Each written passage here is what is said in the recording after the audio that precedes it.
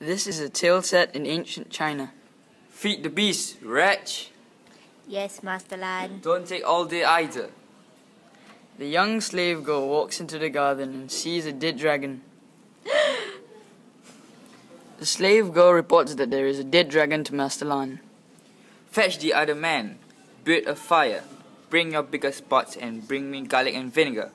Do as I say. Go with her, rat girl. You both obey me or end up in a pickle. A pickle? Why is he making a pickle? Has he gone mad? Master Lan butchers the dragon and pickles it. The next day, the slave girl decides to treat the last remaining dragon nicely. She finds a beautiful purple stone. Just when she is about to pick it up, a voice roars in her head. Don't touch the stone. I wasn't going to touch it. Is that you, Tanzi, speaking to me? I don't see anyone else around here. The next day, she brings Danzi food and milk and decides to bring him out for a walk.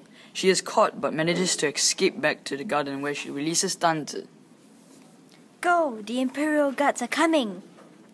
Not without the stone.